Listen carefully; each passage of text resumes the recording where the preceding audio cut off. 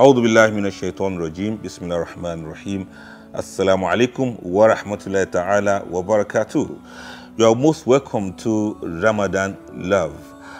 We want to look at the verse of the glorious Quran that really entices us to know that we are so endeared to Almighty Allah.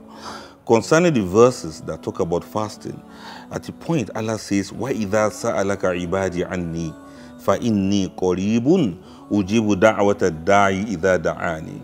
Allah says, whenever my servants ask you concerning me, what a very big epithet, a very interesting way for Allah to describe someone. Allah says, you are my servant, so dear to me, so special to me, the one that serves me, not like a slave, but the one that serves me, like the one that's obedient, and the one that loves me and I love him in service to me. Allah says, whenever my servant asks you concerning me, when they ask you, O Muhammad, about me, where am I? Tell them that فَإِنِّي قَرِيبٌ, I'm very close to them. And this makes us understand that this closeness is not the closeness of saying one object is standing next to another one. It's not the kind of closeness that will say one thing is tied or binded to another thing. It's a kind of closeness, not just in proximity, but a closeness that has to do with love and affection of one person to another. It's a connection between the Creator and His creature. It's a kind of closeness that we cannot possibly explain as human beings, because Allah says in another verse that وَأَنَا أَقْرَبُ إِلَيْهِ مِنْ حَبْلِ الْوَرِيدِ, I am closer to you than even your jugular vein. I am in you, sort of, and you are part of me, sort of.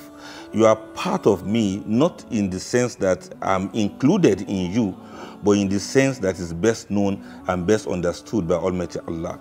And this same way, Almighty Allah is so close to us and yet is above us without being aloof, and is also below us, beneath us without being suppressed. Allah is close to us without the proximity of two objects standing together, but is solidly behind us, not in the terms of location, but in the way of ta'eed, of assistance, of strength, and of being there for us in all times. Is the one that can hear us whenever we are calling. Is the one that can catch us whenever we are falling. Is the one that hears us and listens to us, not with the ears that human beings will use in hearing, because you already heard it before you said it, you already knew it even before you thought about it. He's aware of our situation, he's aware of our circumstances, he knows our conditions, but he wants to establish this love between us, and he wants us to communicate with him. He wants us to speak to him. He wants us to call on him. Just like we say, Iyaka na'budu wa iyaka nasta'in. We do promise in Surah Al-Fatiha as a form of affirmation that is the only one that we shall worship, and from only him we seek our help. So Allah wants us to understand this personal relationship between us and him, personal love that he has for us. And that's why he says, فَإِنِّي قَرِيبٌ, I am indeed very, very close to you. Allah says, I'm just a call away. And when you make dua, when you call on him, you are calling on him not because he doesn't know what you are going through, not because he doesn't know your situations and circumstances, but because he wants to reiterate the importance of expressing love and affection between you and him as the creator of Almighty Allah.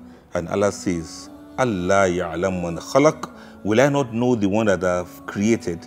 He made us out of nothing, and he brought us to become something. He can turn us from being nobody to becoming somebody, because this is something that is very easy for him to do for all of us. I want all of us to take advantage of the fact that Allah loves us and is close to us. He is your Lord and your provider in your times of need. He is the one that hears you in the time of call. He's the one that understands all your innuendos. He knows your feelings. He knows your thoughts. He knows your imaginations. He knows your dreams. He understands your pain. He can remove your strife. He can make you to thrive. He can make you to succeed. He can make you to survive. Everything about us is in him, and everything is in his hands. Allah is just a call away. We should take advantage of this month of Ramadan to seriously call on Allah. Ask him what you want. Request for what you want, and let him be the one that will do it for you. Put all your trust in him, because he's going to respond to us, not because we are the righteous callers, but because is the generous giver, and we put our trust in him. May he answer our prayers. It's a matter of love between the servant and his creator, and Ramadan is the best time to call on Almighty Allah out of love so that he can give us his love also. We should pray, oh Allah, give us your love and the love of those who love you and the deeds that will endear us to you. And may Allah give us the best of this love. Let's do this again next time. Assalamu alaikum.